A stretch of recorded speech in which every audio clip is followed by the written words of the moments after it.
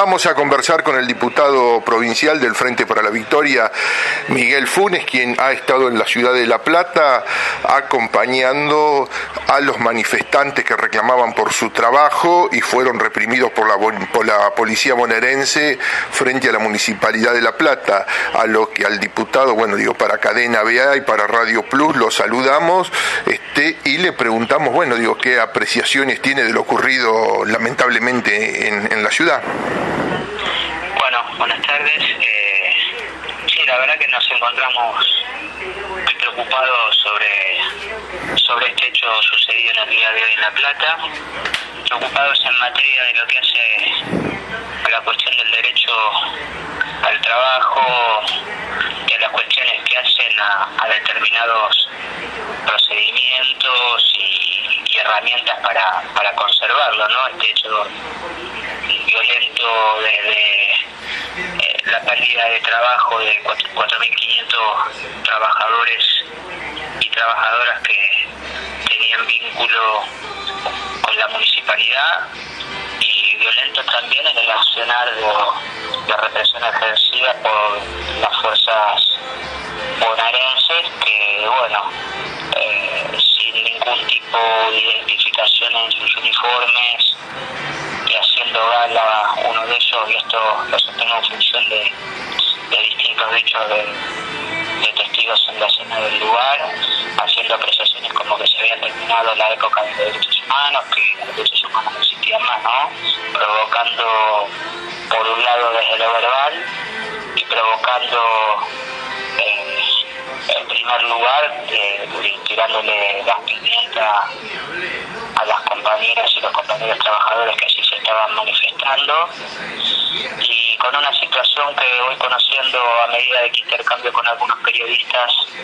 de algunos otros espacios políticos, de esta posibilidad de que quizá quien haya tirado la piedra, algún tipo de piedra o elemento hacia la fuerza de seguridad, no haya sido un trabajador. Sí, de hecho alguien me hizo algún comentario sobre alguna posible infiltración, pero que más allá de esto nadie puede justificar el derecho, el prohibir, la posibilidad de manifestarse y de pedir y de agregar por la fuente de trabajo, y tampoco podemos justificar bajo ningún punto de vista la salvaje represión ejercida sobre la clase trabajadora. Ustedes seguramente han podido apreciar el cuerpo de una mujer en la que tenía una importante cantidad de impacto de postas de goma, que tuvo que ser asistida y que entiendo estuvo en la fiscalía presentándose ante un cuerpo médico y también exponiendo algún tipo de denuncia. Por suerte la CPM y algunos otros sectores también, ¿no?, de la política y espacios políticos en el lugar para respaldar a los trabajadores, sino que todos habían tomado conocimiento de lo que estaba sucediendo, así que con distintos espacios organizados de la ciudad de La Plata se emitió un documento en apoyo, en solidaridad a los trabajadores, en repudio obviamente el comportamiento de la gestión de Garro. Nosotros como legisladores provinciales, como diputados provinciales, emitimos también un comunicado en la misma sintonía, con la preocupación sobre lo que estaba sucediendo. Le acercó a Andrés Cuervo Larroque, diputado nacional y secretario de la Cámara, para estar en cuerpo presente, conversando con quienes habían sido agredidos y para tomar en primera persona el tema y ponerse a disposición y conocer lo sucedido. Y ahora que estábamos esperando, se debe estar dando en este momento, es que la liberación del único detenido que quedaba, y este pedido de la CPM que hacía velando por su integridad física. Pero lo que está sucediendo de acá es lo que dijo hace muy poquitito Máximo Kirchner, ¿no? La resultante es que no puede haber ajuste sin represión, ¿no? La represión va a ser la herramienta para disciplinar al pueblo y para tratar de amedrentarlo, y creo que se equivocan, porque en estos últimos 12 años ha existido una movilidad ascendente en todas las clases o sectores sociales, ha crecido la capacidad organizativa, político-territorial y a la vez sindical, no solamente en la masa afiliatoria en este último caso, sino también en la cuestión de esta recuperación de conciencia de lo que ha significado en los últimos 12 años el proyecto político conducido por Miguel y Cristina. Yo no creo que la clase trabajadora esté dispuesta a dar un solo paso atrás. Hace muy poquitito Plata hizo apreciaciones en este concepto de si vamos a discutir el salario, que tengamos cuidado los trabajadores de tener que discutir la reincorporación, digamos, a la cuestión de empleo, ¿no? Discutir salario de empleo, que es a lo que nos quieren llevar. Y bueno, estos compañeros del ámbito legislativo, ¿no? Reunidos con algunos senadores, y mientras algunos nos encontrábamos en el lugar, en el campo, en el lugar de los hechos, se planteó un pedido de interpelación al ministro de Seguridad, Cristian Ritondo, y por otro lado, con mi autoría y con la firma de una cantidad importante de diputados del Frente, hemos presentado un proyecto de repudio. Así que bueno, estamos nosotros siguiendo atentamente cómo se va desenvolviendo la situación, desde ya que como legisladores provinciales, como militantes, veníamos mirando con preocupación la situación y hablábamos con distintos sectores para ir tomando cuenta de lo que estaba sucediendo, y en este concepto de que yo decía que con ajuste obviamente va a haber represión, porque es la herramienta que vamos a utilizar. Me parece que es una cuestión de tiempo, ¿no? Porque la clase trabajadora que tiene conciencia no solamente sufre por lo que le pasa a ella, sino por lo que le pasa a sus hermanos. Entonces vos empezás a sumar lo que está ocurriendo en Lanús, en Quilmes, lo que ha ocurrido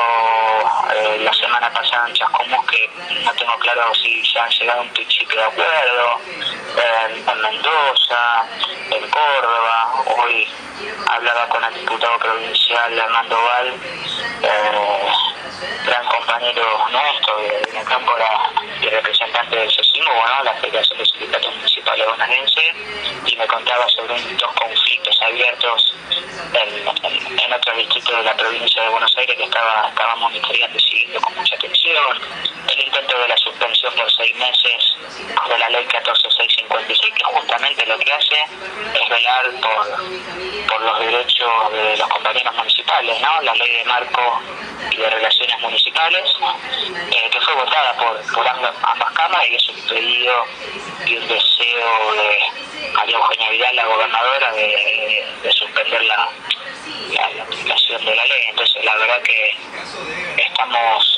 muy preocupados, y bueno, en el transcurso de la tarde sabemos que va a haber una reunión en el ámbito platense para dilucidar algunas cuestiones que hacen a cómo seguir adelante en este acompañamiento de lucha, en la que me han dicho y hemos charlado con los compañeros locales sobre seguir y acompañar la decisión de estos trabajadores, ¿no? De estos compañeros y compañeras damnificadas. Y bueno, están planteando quienes fueron despedidos una movilización para el día lunes, pero bueno, esto no te puedo dar una precisión exacta ahora del horario. Estimo que el día va a ser el día lunes, y ahí vamos a estar distintos diputados nacionales, también provinciales, y bueno, otro montón de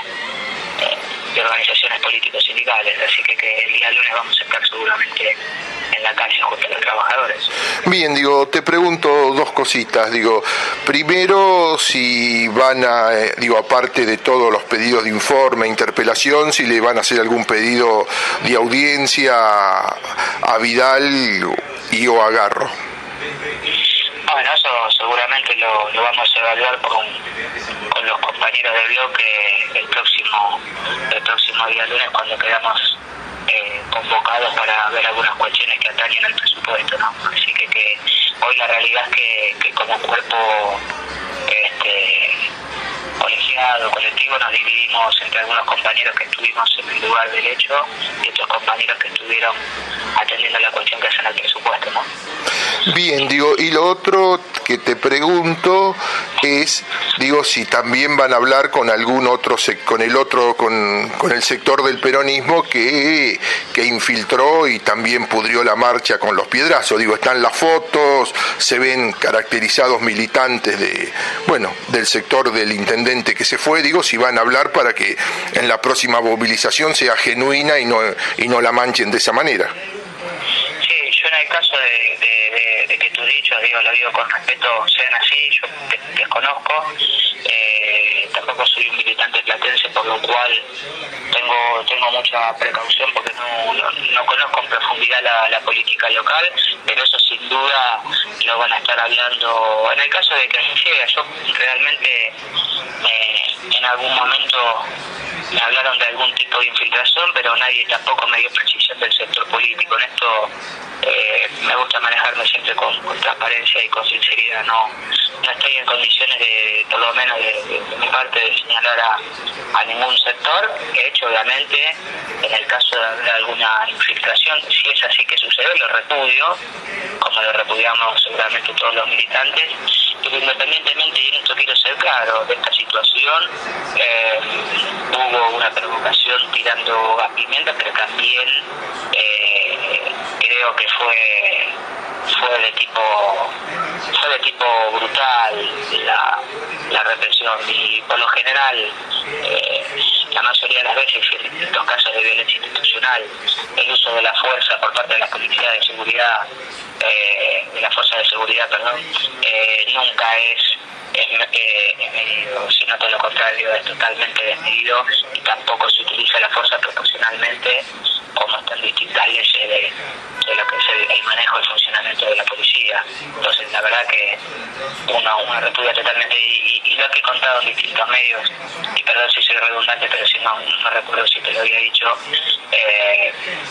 la policía bonaerense, y dicho por distintas personas en distintas circunstancias,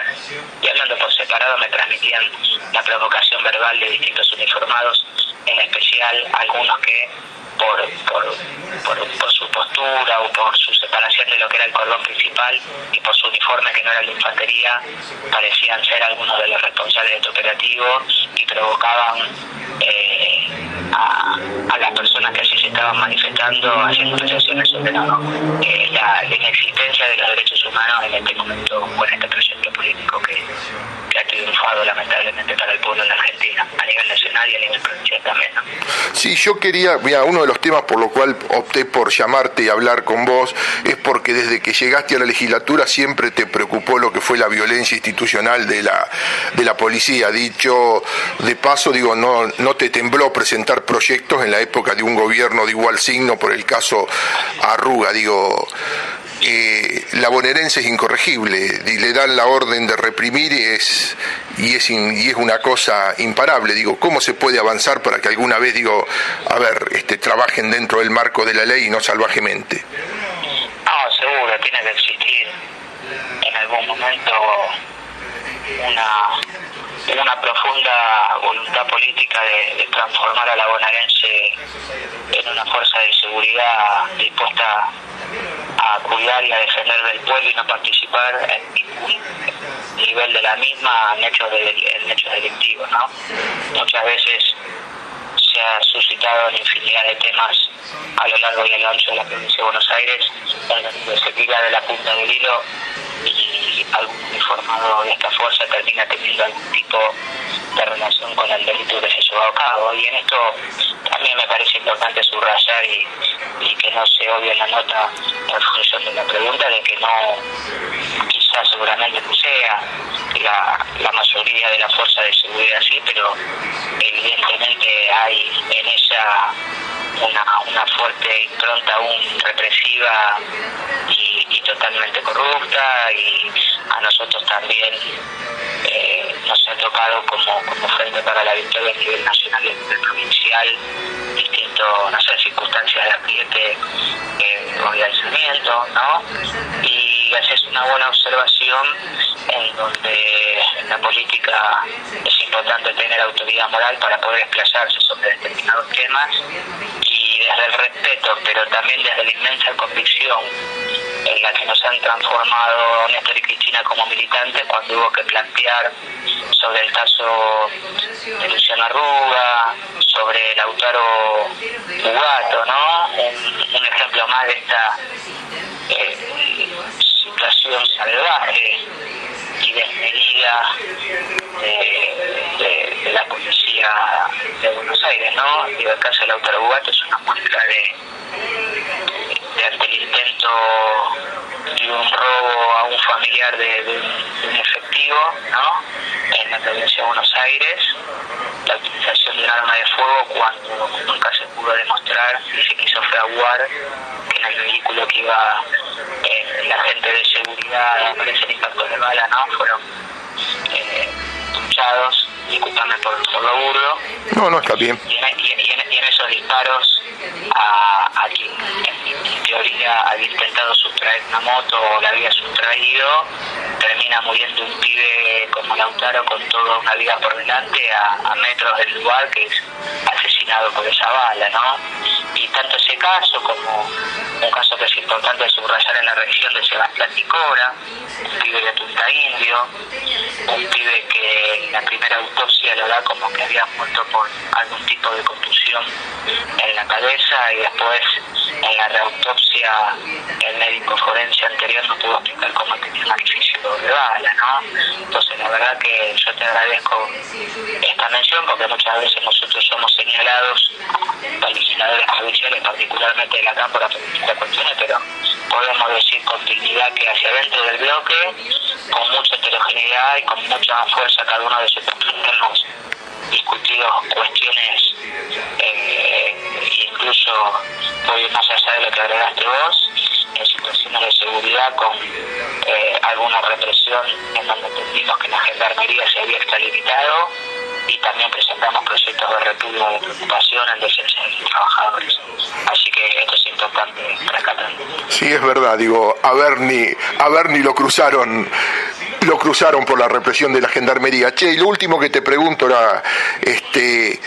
detrás de esta medida de Vidal de suspender las paritarias municipales, ¿puede haber el guiño de algunos intendentes? Sí, yo doy por descontado que lamentablemente algunos jefes comunales creen en algunas variables de ajuste para con los trabajadores, creen que los trabajadores no tienen derechos, creen que pueden ser cotos de casa de determinadas negociaciones. Estoy totalmente convencido y creo que atrás de eso hay algún tipo de evolución para algunos jefes comunales, más allá de su orientación política. Pero este bloque también estoy totalmente convencido de que no va en contra de los trabajadores, de que no va a volver sobre sus pasos, de que ha votado la 14656 que pone fin a la 11757 después de 20 años, y se votó en ambas cámaras, ¿sí? Así que ahí vamos a estar el grueso del bloque, estimo, defendiendo los derechos de los trabajadores municipales, cuidando el marco del convenio colectivo, el marco de las relaciones laborales, las partes supletorias de la ley que hacen las condiciones de trabajo cotidianas, licencias y demás. Así que uno está convencido que el trabajador que está feliz, que el trabajador que ha respetado es el que más y mejor trabaja. La verdad que muchas veces la clase trabajadora municipal sufre distintos estigmas sociales, ¿no? Que algunos programas de televisión con el sketch se han cargado de instalar durante muchos años en la década de la dictadura y en el neoliberalismo, ¿no?